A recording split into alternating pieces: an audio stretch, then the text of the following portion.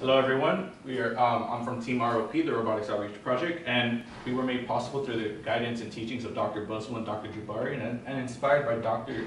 Ramos Minos. And our model revolves around designing a robotics introductory kit that makes sure that it creates an inclusive and learner-centered environment for students to learn.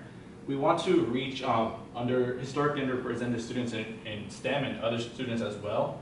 And we do this by having a model that we construct our design around, and that includes having both the students and instructors feeling prepared being unprepared. So the way we design our project is to have a list of deliverables. These deliverables include having a card that students can learn how to code, how to apply safety, and